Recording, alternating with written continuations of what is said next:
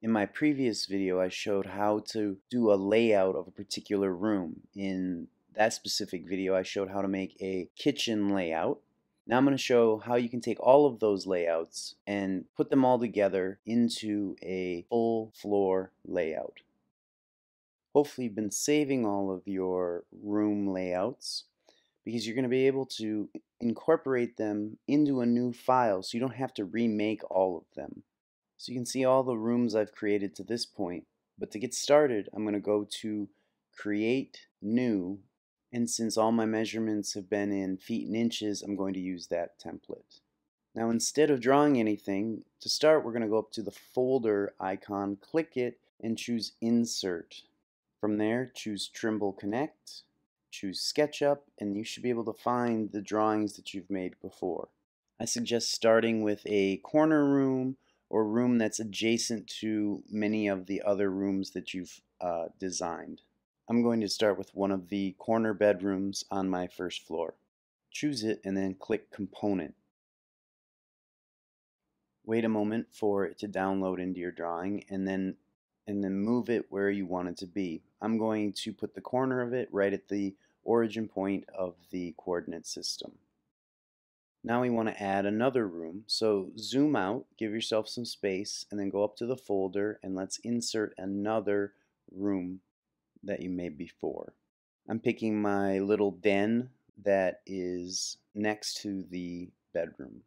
Now this room isn't oriented correctly with respect to the first room. I need to rotate it 90 degrees before I can line it up. Go to the moving tool palette and then choose the rotating tool, and you'll know you have it because it'll turn into a protractor.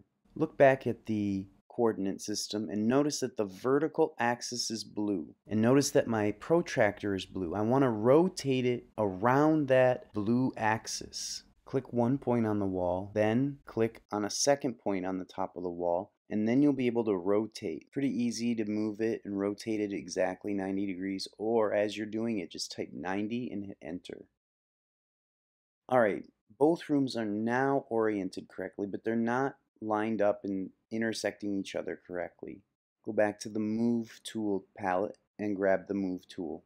I suggest placing the Move tool on the corner of the room you want to move, and then moving it towards another corner on the other room and getting them to line up. Let's take a closer look at this. I'm going to rotate up and look at where the walls meet. Now, my walls are not 10 inches thick. Each one of these is 5 inches, so I need them to overlap to get the correct wall thickness. Go back to your Move tool, click one of the points on the other room, and slide it over so that the walls overlap.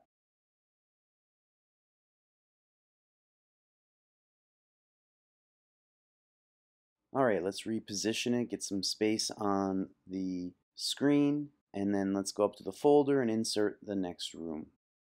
For my house, the room adjacent to the den is the bathroom. Alright, the bathroom is also oriented incorrectly, so I need to also use the protractor tool to rotate this as well. Make sure to pay attention to the color of the protractor so it rotates correctly. Alright, now I'm using the Move tool to position this room next to the den. Again, I like to use the corner points to first line it up as close as possible. Then I can move it again for any fine tuning. Again, I need the walls to overlap because otherwise the walls will be too thick.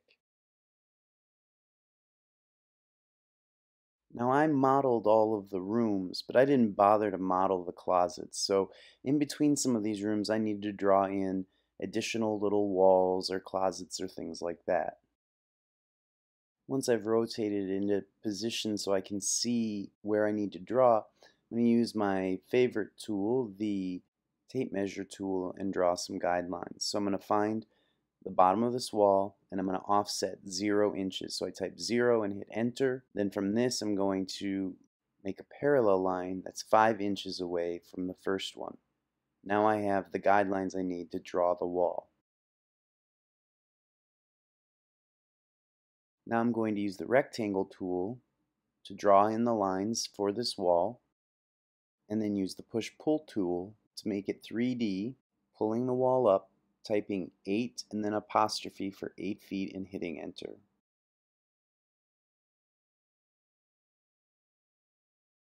If you're ready to get rid of your guidelines, you don't need them anymore, you can go to the display menu, the sunglasses, and choose delete guidelines. I haven't lost any work, but because this file's getting kind of big, you may want to go and save your work a little more frequently. All right, let's add the kitchen.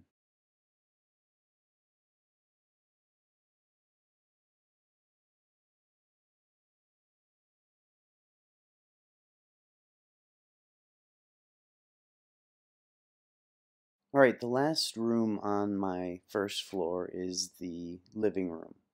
The living room's a little weird because it doesn't really touch any of the other rooms. There's a stairway between it and the kitchen, and then also closet space in between it and the bedroom. To help position it, I'm going to extend guidelines from the walls that make up the exterior of the house. Right, with these guidelines, I have the corner of the house and I can align the living room to that corner.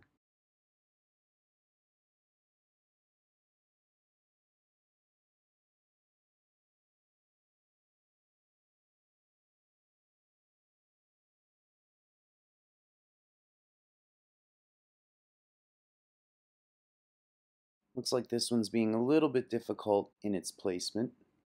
Sometimes it's kind of hard to emulate 3D on this two-dimensional screen. Try breaking it in steps if it's not going where you think it should be going. Get as close as you can with the moving tool, click, and then rotate your view to a different perspective and see if you can move it again, trying to get a little bit closer each time.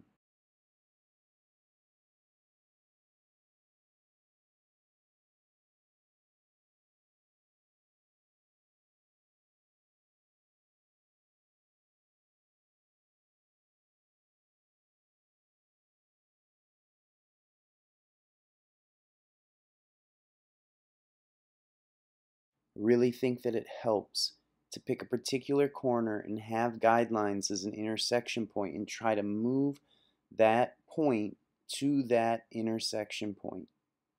Sometimes zooming in as you're doing it will help as well. And eventually, hopefully you'll get there. As you can see, I was able to place the living room in the correct location.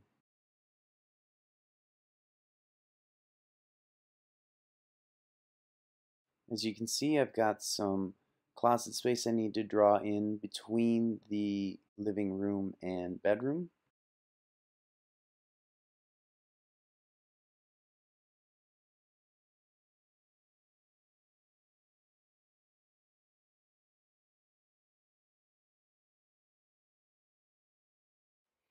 Alright, I'm going to speed through the rest of this because I'm using the same techniques that I've used already in the video. I'm using guidelines to find the edges of walls. Then I can offset with the guidelines 5 inches and then draw rectangles and then use the push-pull tool to grow them to the correct height.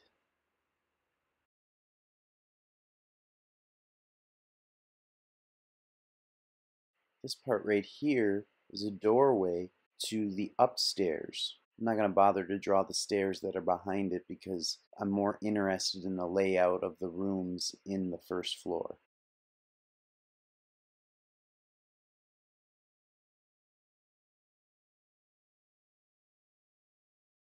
Alright, and there it is. You can use the techniques that I showed you in this video to lay out a floor in your house.